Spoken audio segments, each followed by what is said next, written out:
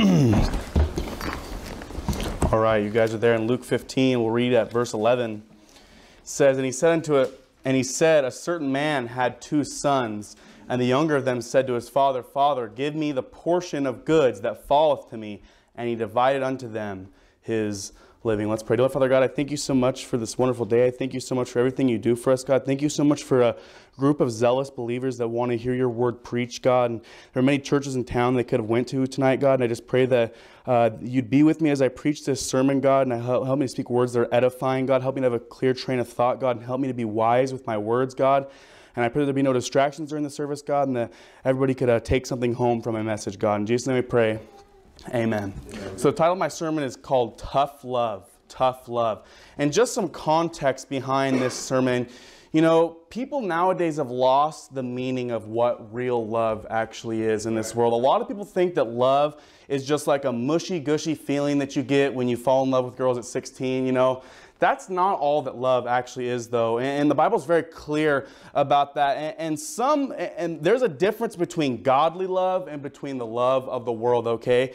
And the feeling of love, that is a real feeling. But when the Bible talks about love, it's not just talking about that gushy feeling you feel. It's talking about obeying the commandments of God, which we'll see later on, as I'm about to show you.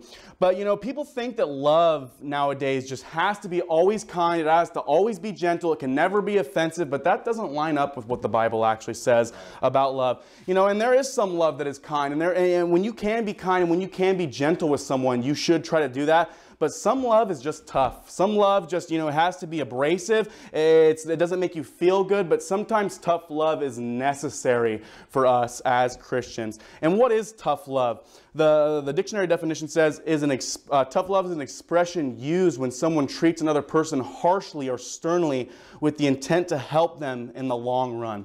So, you know, people think that love is just all about a feeling, all about always being kind. But the Bible, you know, and this story perfectly illustrates it. There's a type of love that you can have for someone that always isn't, you know, super nice and super gentle and super mushy-gushy, as people like to say.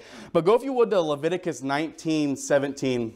This is a perfect example of this. In Leviticus 19:17, because people think love is just always lovey-dovey. It can't be offensive at all. But some of the most offensive things I've ever heard in my life have actually been the most loving things that have come into my life. And we as Christians need to learn that just because you're criticized or someone you know is telling you, correcting you, that doesn't mean it's hateful. It just means it's tough love. Look at Leviticus 19:17. It says, thou shalt not hate thy brother in thine heart. Thou shalt in any wise rebuke thy neighbor and not suffer sin upon him. Verse 18 says, thou shalt not avenge nor bear any grudge against the children of thy people, but thou shalt love thy neighbor as thyself. I am the Lord. And that's the famous phrase that people will take and say, see, look right there. You know, the Bible says in the Old Testament that you're supposed to be always loving. And in the New Testament, Jesus quotes that. And you're always supposed to be loving. You should always be super kind and compassionate to everybody you meet. But that doesn't line up with what the Bible actually says. And that's why it's good not to get your doctrine from a bunch of atheists that just rip the scripture out of context. You know, if you'd read the entirety of the Bible, you'd understand what it means when it says, and thou shalt love thy neighbor as thyself. Because it doesn't mean that you get to disobey the law of God just to show the mushy-gushy feeling of love. Actually, when you execute the law, you're actually doing what God calls the love of God. And let me show this to you. Go to 2 John 1:6. 2 John 1:6. 2 John 1:6.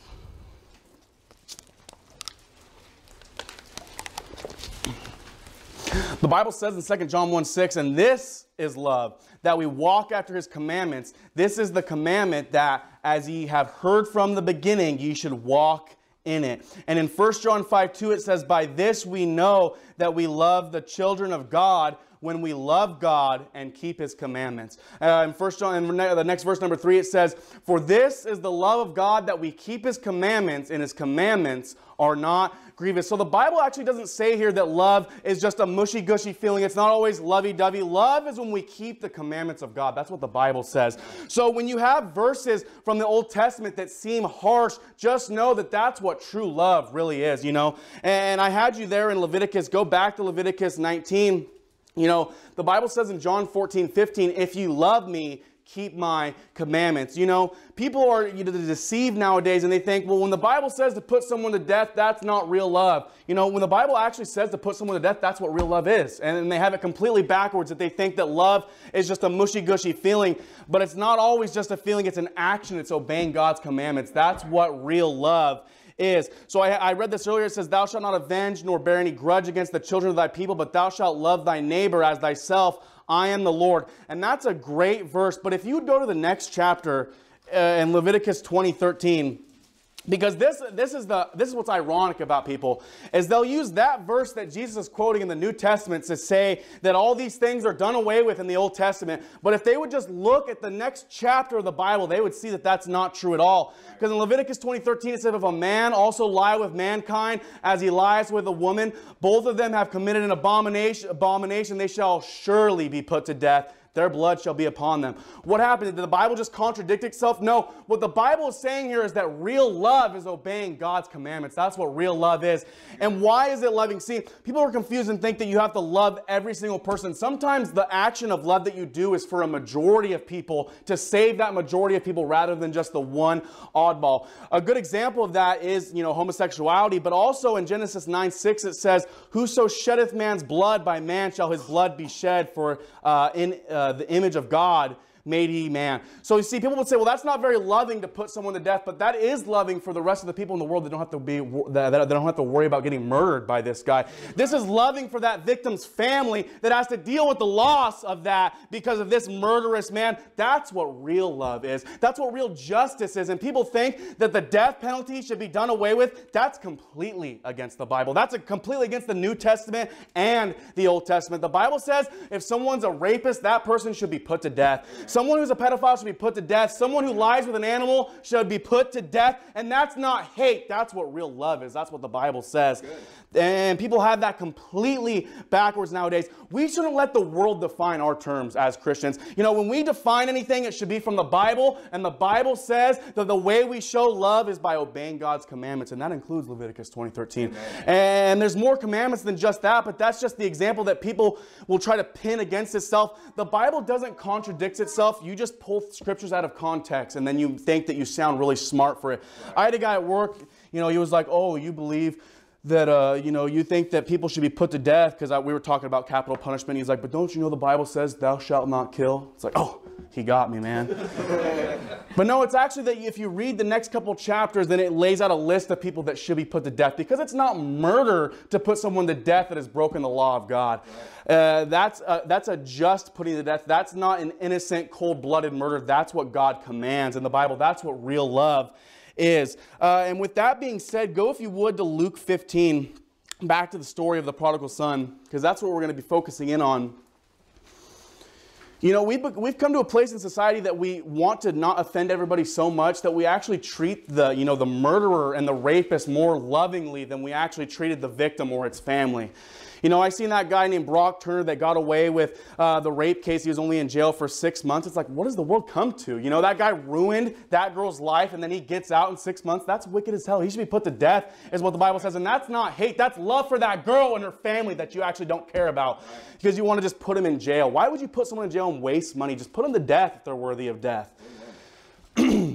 I had you guys go to Luke, and with that all being said, I would just like to show you tonight that, when we're being loving as Christians, the world may not see it as love, but it's just what tough love is. And when you're a parent and you're raising your kids, sometimes you have to be harsh and stern with them, but that's still love too, because love isn't only just a feeling. And point one of my sermon is tough love is what's doing the best for someone, not what makes them feel good. So you guys are there in in Luke 15. Look at verse 11 again. We'll read it over.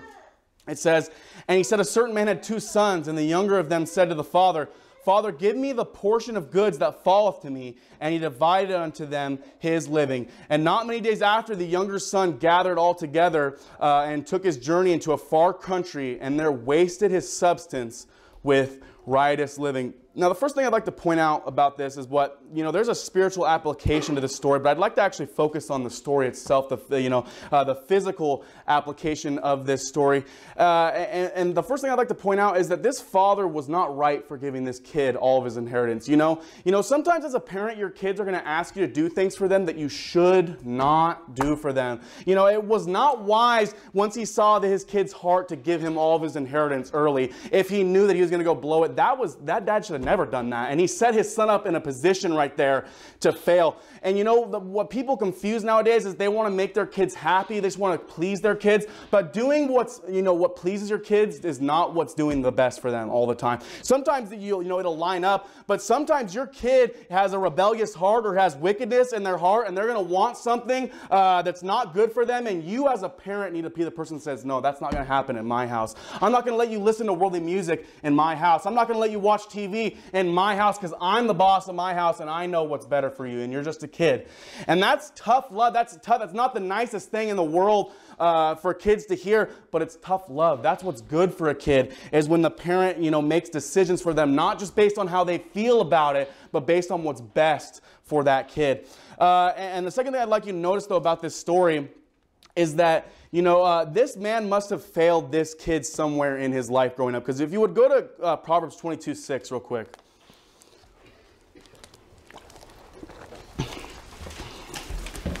See, this man, the Bible says in Proverbs 22:6, it says, train up a child in the way he should go, and when he is old, he will not depart from it.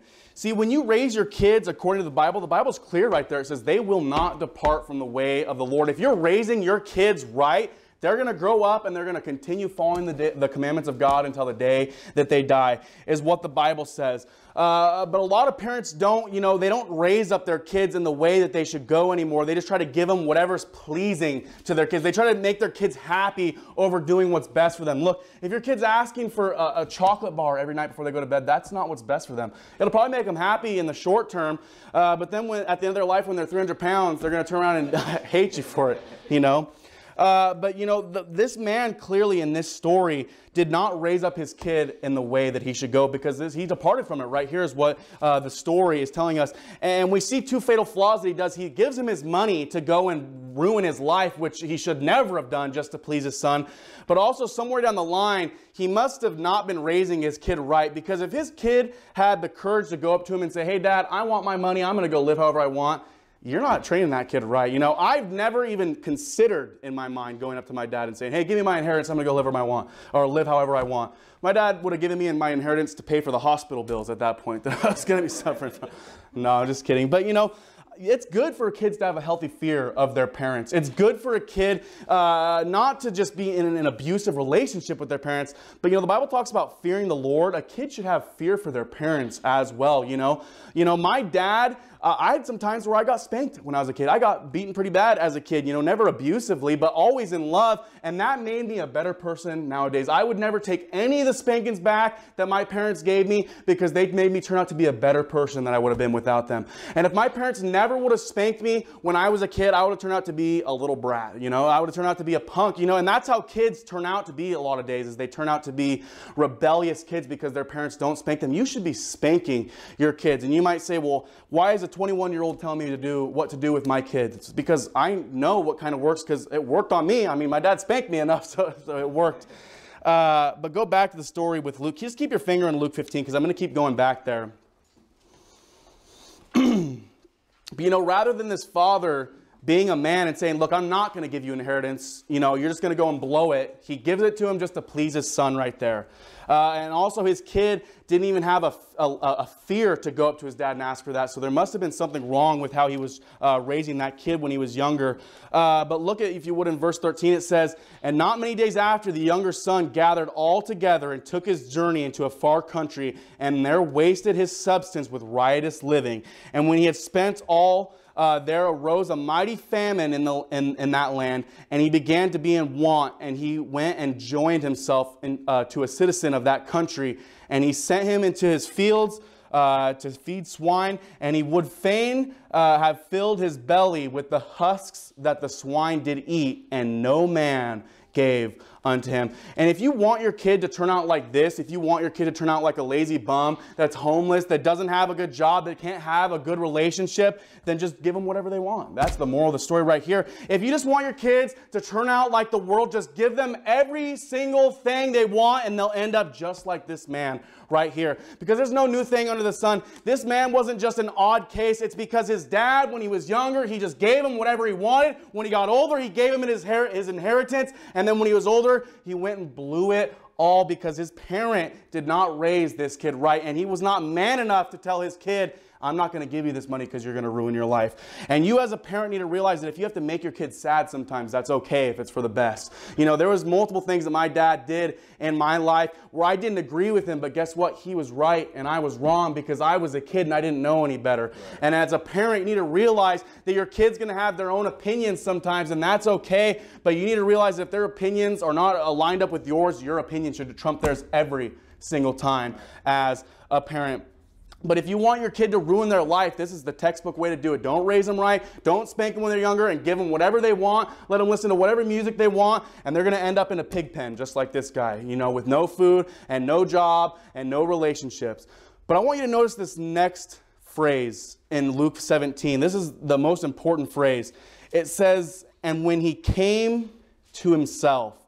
And even before that, if you back up into verse 16, at the very end of it, it says, and no man gave unto him, and when he came to himself. See, right here, this man realizes that he's hit rock bottom. And a lot of parents don't let, you know, these kids hit rock bottom. And if you have a kid that's rebellious, you know, that's out of your house, that's just like this story, you shouldn't be just always trying to help that kid out. You need to let them hit the bottom of where they're going to be. It's the same principle with people who are homeless is a good example. You know, people always are rushing to give homeless people money, but that's not really loving because that just makes them ruin their life worse. If you give a drug addict more money to get more drugs, that's not loving, that's hateful to them at that point, and you don't even realize it, you know? And if you give a drunkard, you know, money so he can go get booze, that's not loving at that point. That's disobeying the commandments of God. And why is that? Because in 2 Thessalonians 3:10 it says, for even when we were with you, this we commanded you, that if any would not work, neither should he eat. The Bible says if someone doesn't work, that they shouldn't eat. That's the principle it's telling you. That the principle that it's telling you right here, that if someone is so hungry, if they actually want food, that they're going to go get some work and actually work. You know, and so many people nowadays, especially where I live in Portland, there's so many homeless people in the city. And why is that? Because Portland just hands out things to these people. And they feel bad for them. And I can understand sometimes why they feel bad for them because, you know, their game is to manipulate you. But instead of saying, hey, no, you need to hit rock bottom, you need to realize one day that you've just been wasting your life, that you've been drinking, that you've been doing drugs. Instead of letting them get to that point, they just give them money or they give them food and they keep supplying that addiction. And if you're ever going to break someone from that cycle, you know, you need to not just enable them, you know. And it comes to the same thing with kids too. You know, if your kid is rebellious against the things of God and they've left your house and everything like that, you shouldn't be just trying to text them every day and say, hey, I love you, I just want to let you know that. You shouldn't be trying to help them out on money. You shouldn't be trying to do those things. You need to let that kid hit rock bottom and then turn around and come home and say, hey, Dad, Mom, I messed up. I shouldn't have been like this. And that's obviously at the point after you fail, but you don't want your kid to get to that point in the first place. I'm talking about if this is something that's already happened to you, that's the only thing you can do is let them hit rock bottom at that point. But that verse said, it says, and when he came to himself, sometimes there's just nothing that someone's ever going to, there's some people that you can never do enough for them. You just have to let them come to themselves. You know, if you would just let these homeless people that are in Portland or wherever they are in America, if you would just let them sit outside and be cold for a little bit, if you'd let them sit outside and be hungry for a little bit and be thirsty for a little bit, they might wake up one day and say, hey, why am I sitting here and in my own vomit and doing drugs and thirsty and hot when I could just go get a job at McDonald's down the street? But people don't let them think on their own, and they think that they're being loving, but that's why the sermon's called tough love, because the most loving thing you can do for that person at that point is let them hit rock bottom. That's what you have to do at that point. And with the homeless people, with the drug addicts, with the people who are drunkards, you can never do anything financially for them enough that's going to pull them out of that. You have to let them come to themselves. And this is what this kid had to do right here after he had wasted, his life. He had wasted his money, and he doesn't have any food. And because nobody gave to him, it says that he came to himself. But guess what? If this dad would have been giving him money, but, oh, son, I miss you, sending him letters. This man's a pretty wealthy man is what the story implies. This man could have went out to him and saved him. He could have went, hey, son, come back home. I'll give you some food and water. But what would have happened with that kid? He'd have been out 3 weeks later in a pig pen too. Because you can't just enable people. You have to let them find out things for themselves. You have to let them hit rock bottom, even if it's your kid. And even if they're a homeless person, And I don't want to get it wrong. I don't want you to get my words wrong. If there's someone who's on the street and they're crippled or they're blind or there's things like that, that's not what I'm talking about. There's not everybody that's homeless is on the street just because, they chose that life. And as a matter of fact, if I notice that someone is blind or if they're crippled or if they're deformed or anything like that, that's the person I want to give money to those people because I want to help those people out. It's not like I'm just being stingy with my money. I don't want to fuel a drug addiction though. That's what I don't want to do. I don't want to, help someone out that's just being a lazy bum and doesn't want to work. But if you would, look at verse 17. The Bible says in Luke 15:17, and before I even get to that, what actually makes me mad about those homeless people too is that because of that, because there's those able-bodied men that are out there, they're stealing that money from the people who actually need it. Because, it makes me mad every time. And my dad, I didn't realize why he was so mad about it when I was younger, but now I do. It's because there's men out there like you and me that are only out there because they just want to steal people's money because they're lazy. And it wouldn't be that big of a deal if they were just stealing my money. You can have my money, I don't care. But when you're stealing money from the people that are blind and the people that are in a wheelchair and that are disabled mentally, that's where it's not okay anymore. But that's what you've enabled these people to do if you're just giving every homeless person, a dollar bill every time they walk by. Right. You should be smart in how you hand out your money to people. But look in verse 17. It says, and when he came to himself, he said, how many hired servants of my father's have bread enough to spare, and I perish with hunger? I will arise and go to my father, and will say unto him, Father, I have sinned against heaven and before thee. And that's what they have to realize. They have to realize that they've sinned. Because if you just bail them out, they're never going to realize that. And I am no more worthy to be called thy son. Make me as one of thy hired servants. And he arose and came to his father. But when he was yet a great way off, his father saw him and had compassion and ran and fell on his neck and kissed him. And the son said unto him, Father, I have sinned against heaven and in thy sight. And not only does this story illustrate tough love with just the fact that he had to be stern with his son, it also shows that, when you're dealing tough love, it's not always the easiest for the person who's doing the tough love as well. And what do I mean by that? I mean, when a parent spanks their kid, they don't want to have to spank their kid. That's not something that every parent desires to do. They don't want to hurt their kid. But you have to realize, you have to put your head over your heart and realize that when you do that, when you spank your kid, it's going to make them better in the long run. And it was the same thing with this man. I mean, can you imagine how many nights this father was at home wishing that his son would come home? And how many nights he was crying at home, just begging for his son to come home? How many times he probably thought, man, I can just go get my son right now. I can help him out right now. But this father didn't do that because he realized his mistakes. Instead of going and bailing his son out, what does he do? He lets his son come back to him. But he comes back, and when he comes back, though, he lets him come back with open arms. And that's an important thing to realize, too, that if someone does come back, the father didn't berate him right here. He showed him love and compassion.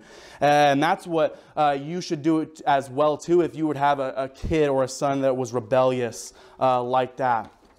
But it's pointed out in verse 20, it says, but when he was yet a great way off, his father saw him. I mean, do you think that it was just by chance that he saw him, or how many days do you think that his father would go outside and look for him and say, man, I'm just waiting for my son to come back?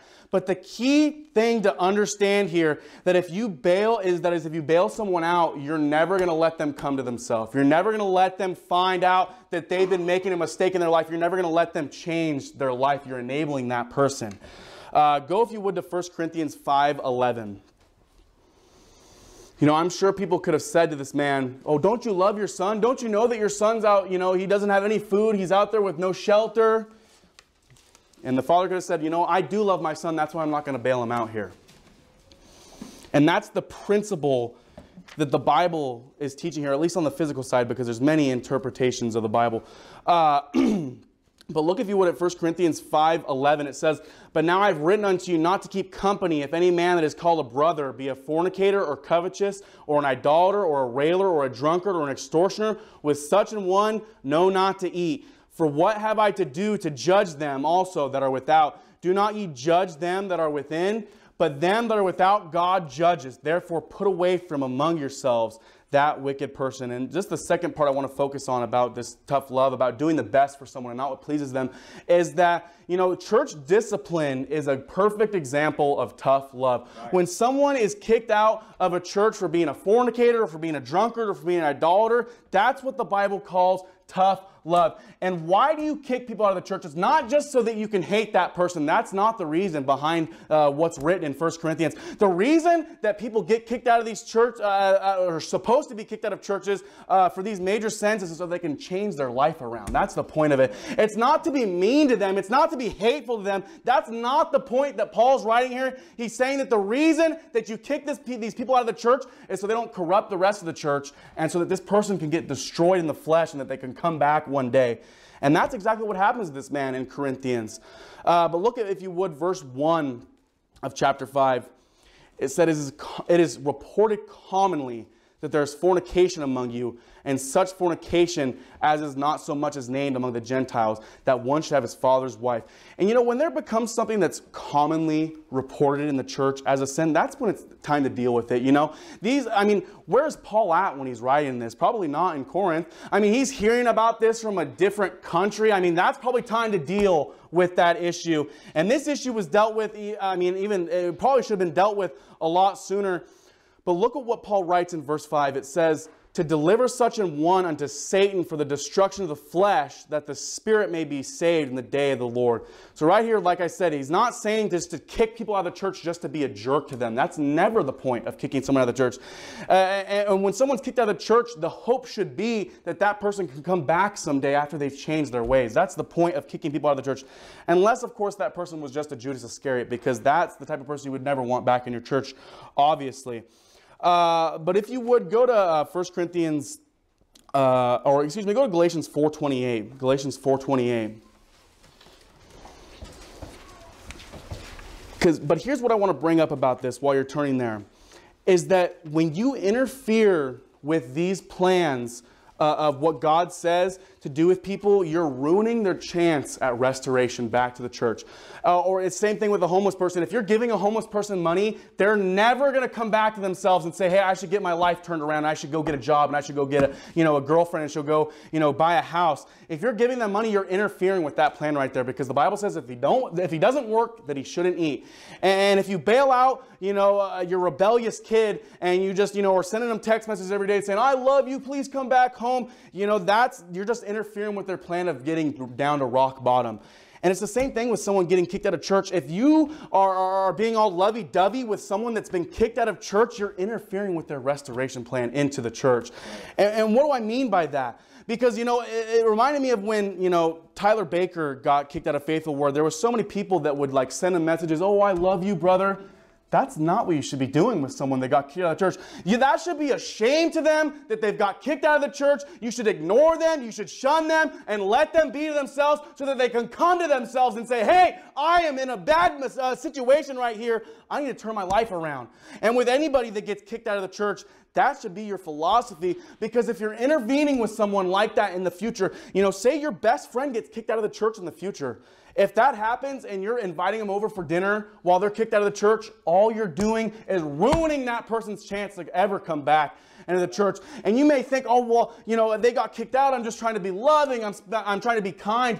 That's not what they need right then. What they need is to be shunned. What they need is to be ashamed of themselves and realize that what they've been doing was wrong. Right. And that goes with someone who's committed fornication, with someone who's committed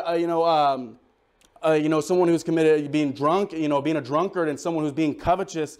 If you're ever going to try to restore those people back into the church, you have to cut them off. You have to, shun them a little bit. Just like with the father and the prodigal son, you don't have to be mean to that person. That's not what I'm saying at all. You don't need to be mean. The father wasn't being mean to his son when he was out in the pig pen, okay? He was being, he just didn't say anything at all. And that's the best thing you can do, is just don't say anything at all. Just let him be. Just let him, let him suffer for a little bit, and let him realize in their mind that they messed messed up. And that's with homeless people, that's with a rebellious kid, and that's with someone who's been kicked out of the church too as well. That's tough love. And it might be tough, it's tough for them, but it's also tough for the person doing it. Because we had someone get kicked out of our church up in Sure Foundation who he was my decent friend up there. And I wanted to send him a message and be like, hey brother, I just want you to know that we still care about you. I hope you get your life around. But I didn't send that text message. You know why? Because it would have been wrong to do that. Because if you are, trying to be nice to these people, all you're doing is justifying what they did and when they got kicked out of the church. These people that were being nice to Tyler Baker when he got kicked out of Faithful Word, that should never have happened. And look where he is at now, running his own stupid church in Florida.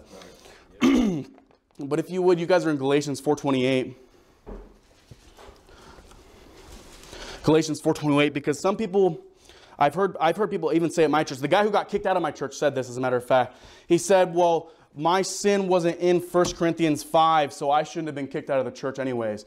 That's not the only reason you can get kicked out of a church in the Bible. And you're there in Galatians 4:28, it says, now we, brethren, as Isaac was, are the children of promise. But as then he that was born after the flesh persecuted him that was born after the Spirit, even so it is now. Nevertheless, what saith the Scripture? Cast out the bondwoman and her son, for the son of the bondwoman shall not be heir with the son of the free woman. When Paul's writing that list in Corinthians, he doesn't have to list every single sin that someone should be kicked out of the church for.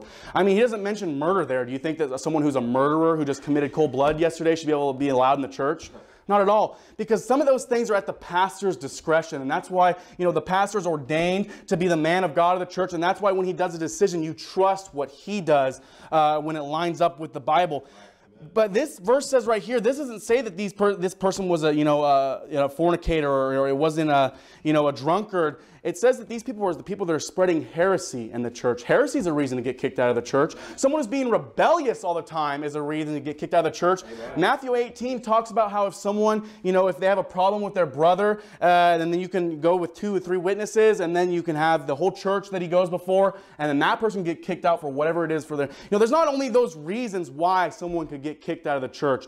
Those reasons why someone gets kicked out of the church should be at the pastor's discretion. And when the pastor decides it, that's what you should agree with according to the Bible. But if you guys would go to Proverbs 13:24.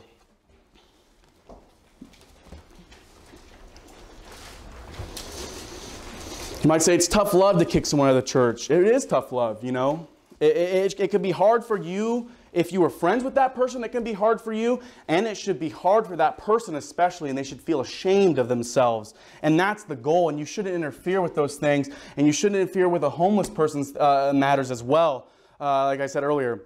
But anyways, something just to, like I said, just to throw it out there one more time, that, if your friend in the future, you're going to make good friends at this church, and that's a great thing. Your friend in the future could do something to get themselves kicked out of the church, and I just want to warn you, I just want to tell you and make it really clearly known that if your friend was to be kicked out in the future, the best thing you could do for them at that point is to just cut them off and let them come to themselves. And if they don't come to themselves, then they're just prideful, and they shouldn't be in the church anyways. You guys are there in Proverbs 13:24. Point 1 of the sermon is tough love isn't what makes someone feel good. It's what's the best for someone. But continuing on with that point, you guys are in Proverbs 13:24. It says, he that spareth his rod hateth his son, but he that loveth him chasteneth him betimes. And I was talking about how, if a kid was rebellious and they were completely out of your house, that's how you're recovering them, is with tough love. But like I said, you don't want them to ever get to that point in the first place. And in Proverbs 22:6, it says, train up a child in the way he should go, and when he is old, he will not depart from it. I've seen a lot of parents that will do an excellent job as spanking their kids, but then, the problem wasn't that they didn't spank their kids, because that's only like 50% of what you have to do as a parent, but then they just didn't set up enough rules in the first place that they should have been spanked for. And what do I mean by that? I mean, I've seen parents that are good, that every time a person, every time that kid talks back to their mom and dad, They get spanked every time, but then that same parent is letting their kids watch, filth on the television, If there's only one rule in your house for your kid, that's not a good thing. You should have multiple rules in your house for your children. And a good example of this is in 2 Corinthians 6:14. It says, "Be ye not unequally yoked together with unbelievers, for what fellowship hath righteousness with unrighteousness, and what communion hath light with darkness?" And as a parent, you need to make sure that your kids are hanging out with people that are good for them. And it goes on to say, "And what concord hath Christ with Belial, or what part hath he that believeth with an infidel?" Those verses are pretty clear that we shouldn't be best buds with someone who's not saved, right? That's pretty clear. But who are your kids hanging around, parents? Are you letting your kids hang around worldly people that, are backslidden just because you don't want to hurt your kids' feelings? I've seen many parents that'll just allow something that their kids do just because they don't want to hurt their feelings. That should never be your attitude as a parent. A good example of this in my life was with my dad. I had a friend when I was younger who was my best friend. I mean, we were friends since we were born, it seemed like. And that kid was from a single parent house, and he wasn't a very great kid, looking back on him. He was always getting into trouble. He was always exposing me to things that weren't great, but we were best buds. But he got me to do things that I usually wouldn't do, nothing too crazy, but he was just a bad influence. He was a cancer in my life. He just brought me down. That's all he did. And one time we got caught sneaking out at like 3 a.m. in the morning, and we were in like 7th grade maybe or something like that. Just like going outside because we thought it was cool, whatever. But at that point my dad was already shady. He thought that guy was shady. But after that my dad said, "You're done with that friendship right there." And of course I was his best friend, so I didn't think that was cool. I didn't think that was a very great thing that my dad did. And as a matter of fact, I was really bitter against my dad when he did that for a very long time in my childhood. I was very angry that he cut that relationship off. But you know what? Looking back on it, I'm so happy my dad did that, because I wasn't wise in that situation. I was hanging out with someone I shouldn't have, but my dad was man enough to say, "I'm cutting that relationship off. You're not going to be friends with him any longer." And that's one of the best things that's ever happened to me, because those things that I used to do with them, I've never done those things again. The only reason I did any of the bad things that I did when I was younger was because I was with him, is what it would seem like. And my dad had enough man in him to say, "You're done with that friendship." And I didn't like that, and I was bitter against my dad for that, and I was really angry for a long time. But now I look back as an adult and say, "Dad, I thank you so much you did that, because that was one of the best things you ever did for me." There's another story like that in my life. When I was 17, I wasn't even allowed to date until I was 17 years old. And of course, if you're going to public school, that's ultra lame. When you can't date when you're in public school, you're the loser. You ain't got a girlfriend. It's like, what? But my parents weren't really zealous back then, so they had us in public school, which would probably be a mistake anyways. But my dad, even when I was in public school and just growing up, even if we weren't super zealous, he was very strict with the rules that he had on me and my life. And I thought that they were so dumb when I was younger. Why couldn't I be friends with this guy? Why can't I date someone, until I'm 17? That's what he said. But you know what? I'm so glad that my dad did that looking back. And I was temporarily very bitter with my dad. I was angry at him for a long time, and they knew that I was angry at them. And it affected our relationship for the worse momentarily. But you know what? Now I'm closest to my dad that I've ever been in my whole life, and I'm thankful for that, because I can look back at my life and say, "Dad, I just thank you so much that you did everything. That even when I wanted to hang out with that stupid kid, you said no, because I'm your boss and I know more than you." And when I wanted to date someone when I was in middle school, my dad said, "No, you're not going to do that because I'm the boss of you." And I was mad at my dad, but that's some of the best thing that's ever happened to me in my life. You know why? Because when I got married, I was married a virgin, and that's a great thing. When I was married, I didn't even kiss anybody until it was my own wife at the altar. When I didn't ever, now I have a wonderful job, I have a wonderful wife, I have a wonderful church that I go to.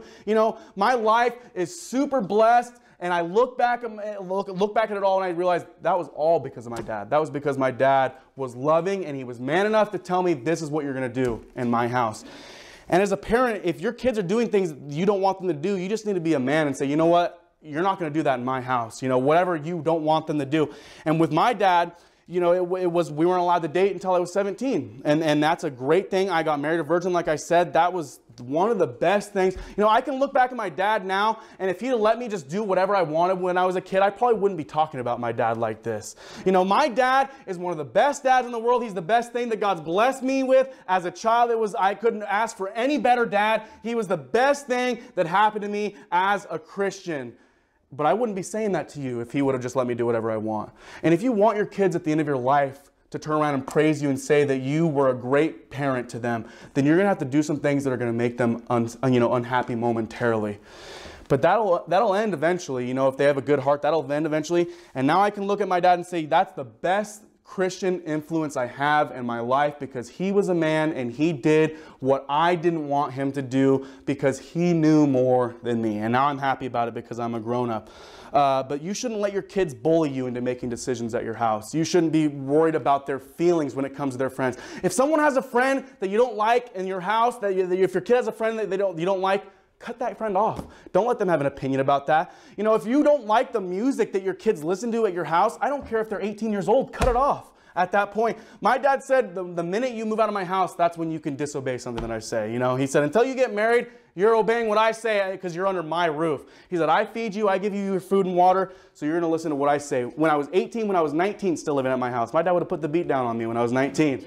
And I'm glad for that, because I have a healthy respect for my dad and a healthy fear for it. And he helped me to turn out to be the man that I have now, that I have a good job. You know, I have a car, I have a house that I can live in with my wife.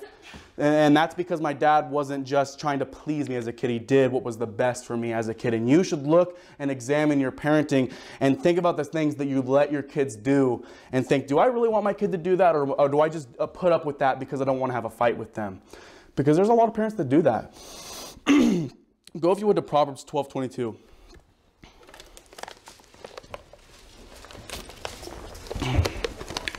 My first point of the sermon was the longest first point of all time. But this is the second point. There's only 2 points in the sermon.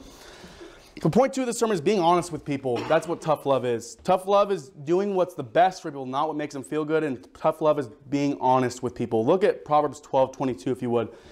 The Bible says in Proverbs 12:22, it says, lying lips are an abomination to the Lord, but they that deal truly are his delight. You know, something that I noticed that a lot of Christians do when it comes to tough love is they avoid telling the truth to people just to spare their feelings. Now, there's a time and a place where you don't have to be super harsh to someone, but you should not be lying ever, even if it's a white lie, to spare someone's feelings when it comes to the truth. You know, we should be honest with people as Christian. God hates lying, and he lists it in Revelation 21:8, and he lists that he hates it right there. Yeah, you know, people try to be so unconfrontational that they'll allow things to happen in church that should not happen. You should be honest with people when you talk to them, especially your brothers and sisters in Christ. You should be honest with them.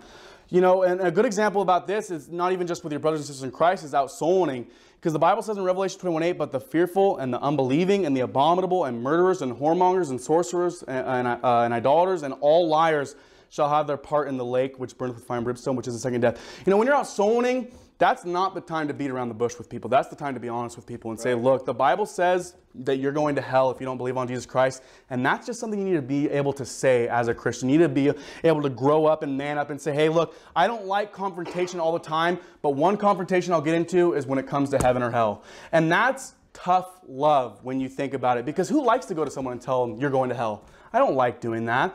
And especially when someone is like super like, you know, nice to you at the door and they're always smiling, you know, and like they just seem like super sweet. You have to be like, yeah, you know, the Bible says you go to hell, you know. That's not the nicest thing, but you know what it is? It's tough love. And that's what you have to do with people at the door. You have to say, the Bible says that if you trust in your works, the Bible says you would not go to heaven when you die. That's a hard thing to say to someone. But there's some things that are worth fighting for, and there's some things that are worth being confrontational over, and that's one of them. Right. You know, the Bible says in Jude 1:22, it says, and some have compassion, making a difference, and others say with fear, pulling them out of the fire, hating even the garment spotted by the flesh. You know, you shouldn't be trying to avoid hell in your gospel presentation. I don't think you have to sit there like Ray Comfort does on it and like sit there for like 20 minutes, you know. But you should be honest with people and say, you know, I turn to Revelation 21:8 every single time I give my gospel presentation. And as a matter of fact, I would go to say, if you are leaving out hell, a verse about hell in your gospel presentation, that's a failed gospel presentation, because you're not even telling them what they're being saved from. If you're not, if you can't tell someone at the door that they deserve to go to hell if they don't believe on Jesus Christ, then you just shouldn't do any talking out soul winning. There's no reason for you to beat around the bush about it. That's tough love. That's things that it may not make you feel good. It doesn't make them feel good, but that's the most loving thing you can do in that moment of time. If you would go to Matthew 22:37. You know, people try to be so agreeable nowadays. There's a time to make yourself disagreeable. And that's not even my natural personality. I hate being disagreeable with people. I like to just nod my head and go, yeah, yeah, yeah. But when it comes to soul winning, that's the worst time in the world you can be just agreeable with people. Matthew 22:37, it says, Jesus said unto him, Thou shalt love the Lord thy God with all thy heart and with all thy soul and with all thy mind.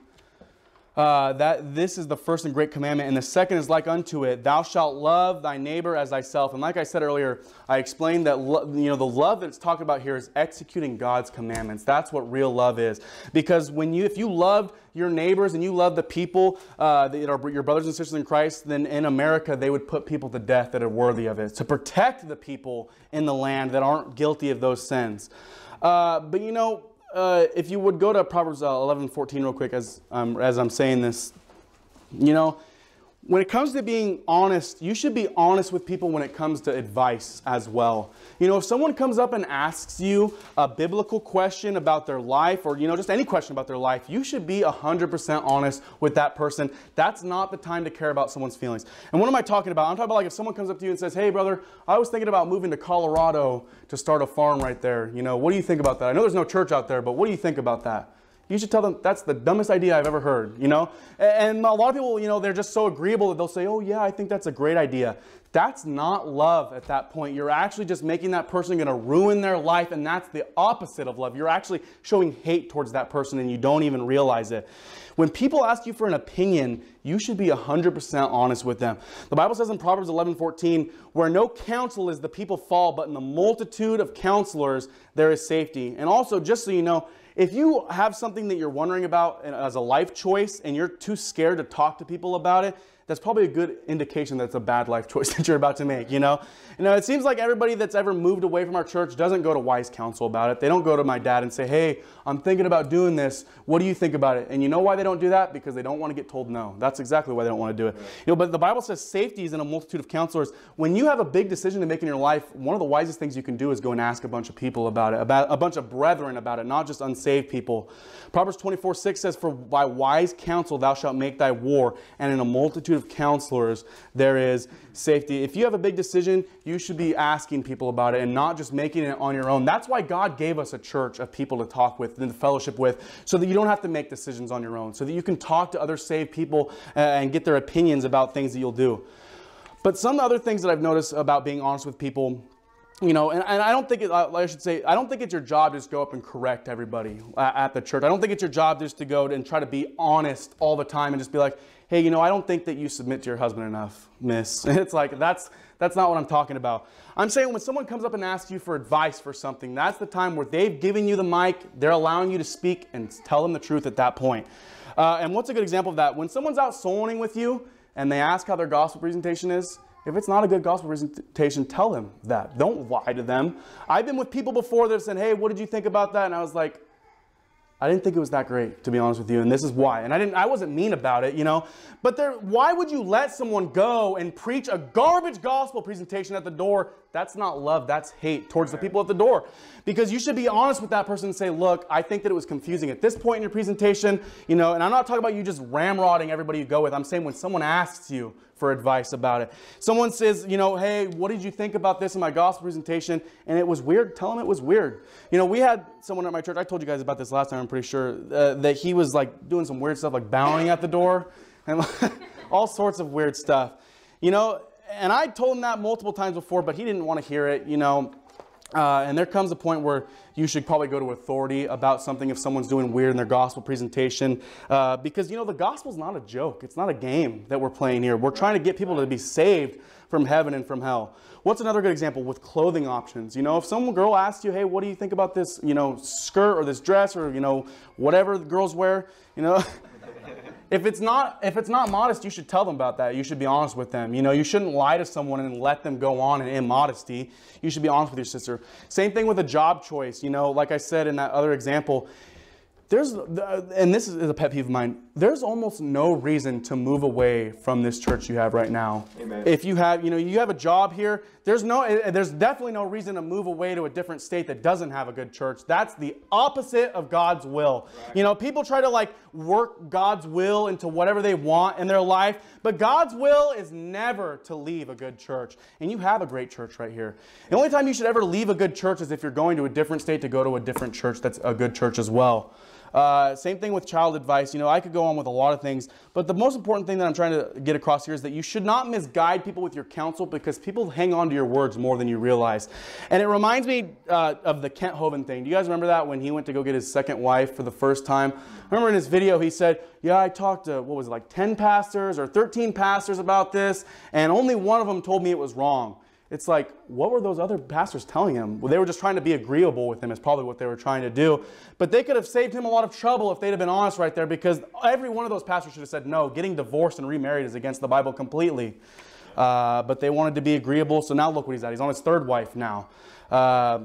You should be honest with people. So, you know, point one of my sermon was do what's the best for someone, not what pleases them. And point two of the sermon was be honest with people. And these things are both tough love. And love is not always a gushy feeling. Sometimes love is just being straightforward and honest with people. And with that, let's pray. Dear Father God, I thank you so much for this wonderful day. Thank you for everything you do for us. God, I pray that you'd help me and Kylie when we're on our drive home. God, I pray that you'd keep us both safe. God, I pray that you'd help this church to continue and grow and be zealous, God. And I pray that the message that I was preaching, that it would be edifying to people and they could keep it in their lives, God, and they'd help fix the things they need to fix in their life, God. In Jesus' name we pray. Amen. Amen.